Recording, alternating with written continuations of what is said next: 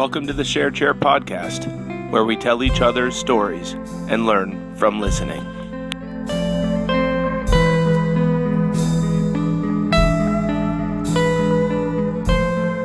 Well, for me, it really starts with your own journey. You work for Quartz, which is an online magazine, right? And well, I don't know. Could you just talk about your professional career to start us off a little bit?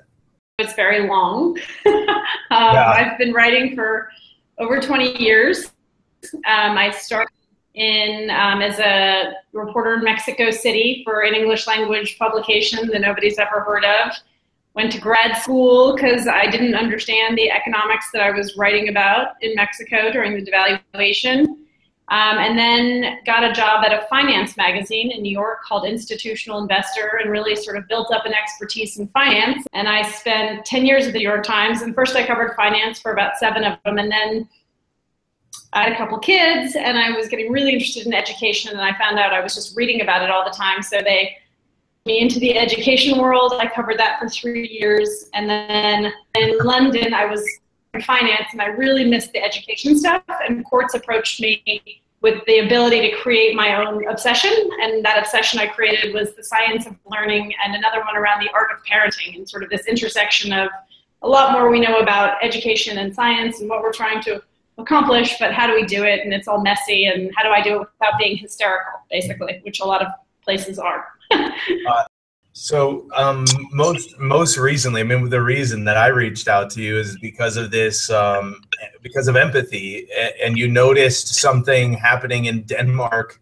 I guess there's another famous line there, but something happening in Denmark. But could you describe what you discovered there? What's going on with empathy and Denmark?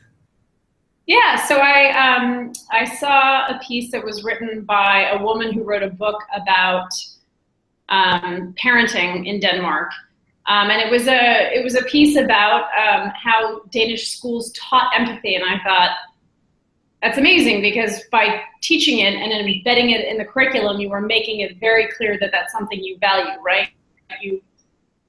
You're putting it there, you're setting aside the time, you're giving teachers the resources. They've even given it a format. You cook a cake, a particular kind of cake every week, so that they're really kind of invested in this idea of taking time to learn these skills. How do you learn to be, hopefully some of us are born empathetic, but even if you aren't, how do you build those skills? And I just love the idea that in the same way that you would spend hours on a field practicing your soccer, or you would spend hours, honing your binomials, you would also practice empathy. You would practice listening to others and sort of, it's almost, I think a little bit, again, I'm older, but it's like marriage counseling for teenagers, right? How do you actually properly listen to each other? How do you put your defenses down and hear each other? And how do you design a classroom and a space to do that? And they've done that, and I just loved it. And I got super excited about it. So I called the author and I interviewed her and she told me about it. Yeah, that's great. And so what were some of the ways you discovered them practicing that? So they have, starting from basically kindergarten, there is an hour set aside every single week. Class and tide. I'm sure I'm botching the language here. My Danish is not particularly good, but it's an hour that's set aside, mandated by law, and kids sit in a circle and they bake this cake. And the idea is it's very open format. There's no structure to it, but it's to talk about a problem anyone in the class is feeling. So one of the things that it is bound to teach you is the courage to say you're having a problem, right? I mean, that in and of itself is very challenging. You're doing it in a space where people have to listen to you. The teacher's going to be aware of the importance of people's body language and how they talk. And everybody gets to be heard, and to be heard is like a pretty human thing, right? If you really know you're being heard properly, it allows you to do a lot of things, to take risks academically, to feel safe socially. I think that's going to enable so many other things. And so I was encouraged by that. Yeah, for sure.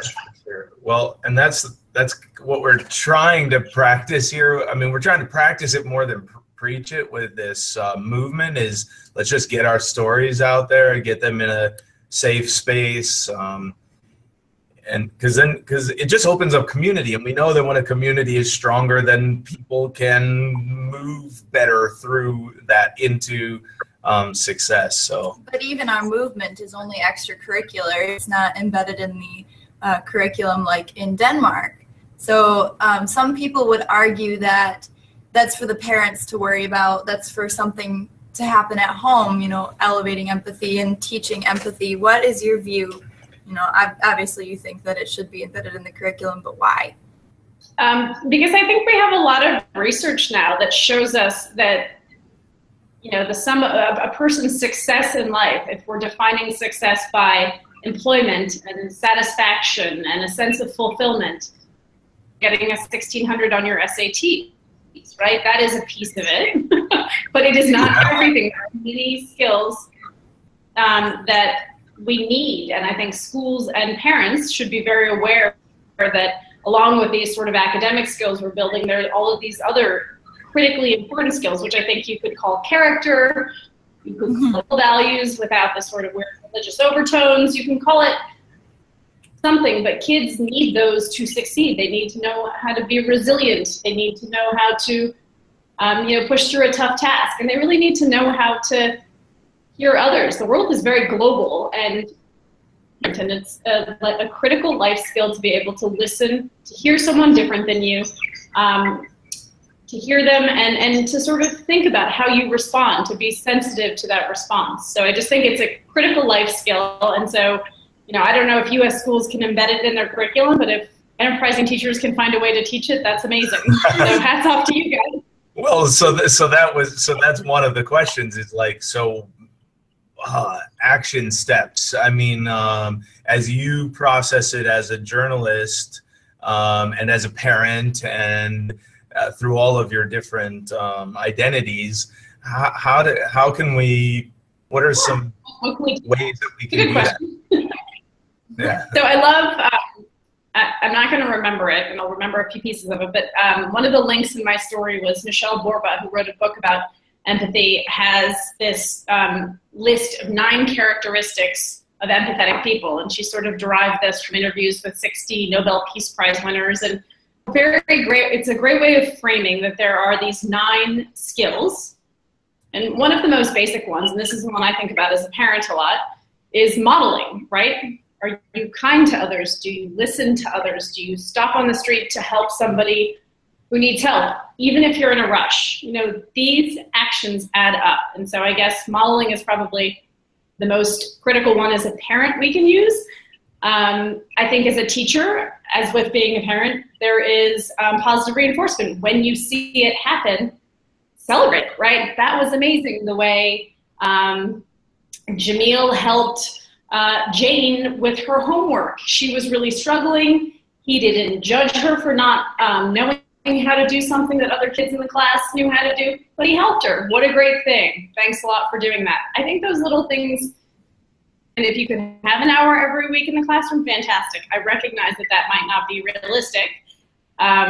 But, you know, I do think modeling, I think calling it out when you see it, I don't know, maybe making ambassadors or empathy ambassadors of sorts, sort of teaching, getting a couple people to maybe read Borba's work and then bring it to the class and do a presentation. Maybe doing a unit on help solve a global problem. I don't know, did empathy end slavery? Did empathy end, you know, the Cold War? I doubt it did, but it's an interesting question to pose.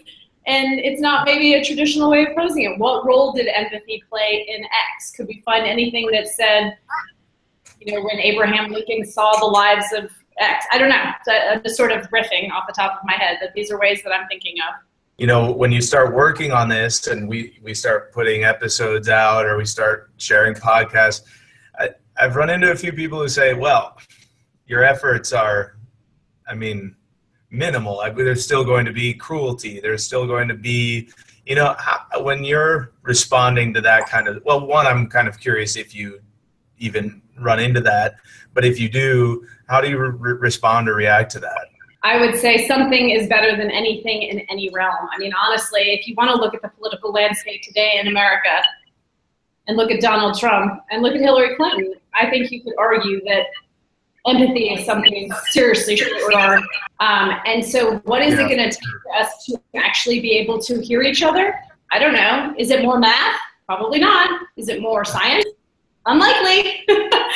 Is it Jane Austen? It's definitely not. It is empathy, right? It is the ability to recognize attracted to Trump for a reason, right? And we should be understanding that reason and not just condemning him for being a bigot and a misogynist. But why? Why are people, like, think about to be unemployed or have your wages be stagnant for 20 years, maybe why Donald Trump's message would appeal to you in that instance. You know, I just feel like it's so lacking. So to anyone who says, like, this might not make a difference, oh shit. I mean, a lot of things might not make a difference, but it's damn well worth trying. That's right. Trying. That's right. Amen.